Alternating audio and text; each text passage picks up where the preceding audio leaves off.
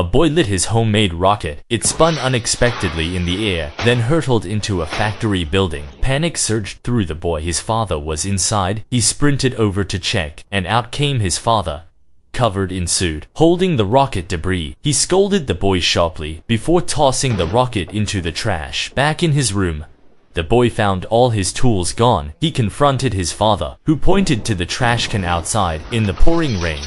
The boy retrieved the rocket, for he dreamed of building one himself. The next day, the boy left home. His teammates drove to catch up, and after a 3-hour hike, they reached an open field. They planted a flag, built a safety shelter, and made their first attempt. Confident at first, the rocket launched, but spun in the air and flew toward a passerby. Startled, he scolded them. Instead, he suggested using heat-resistant steel, a rare and costly material. Short on money, they hatched a plan. The next day, they went to an abandoned railway, removed the rail, traded it for cash, and bought the heat-resistant steel. Back at the launch site, the boy fixed a match to the igniter, pulled the string. As the countdown hit 0, the fuse burned this time.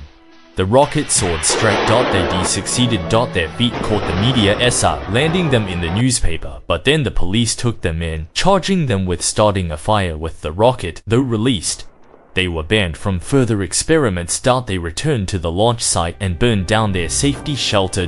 Yet the boy didn't give up. Late at night, he found a top student used formulas to calculate the lost rocket's location, and they found it. They rushed the rocket head back to school. Facing skepticism, the boy walked to the chalkboard, did calculations, lived for the principal, who was finally convinced and gave his approval. The exhibition arrived as planned. His outstanding work drew much attention. As winners were announced one by one, his name wasn't called until the host announced the highest scientific honor, the names of the 4 boys. He walked slowly to the stage and accepted the medal. So what did you want to be in your childhood?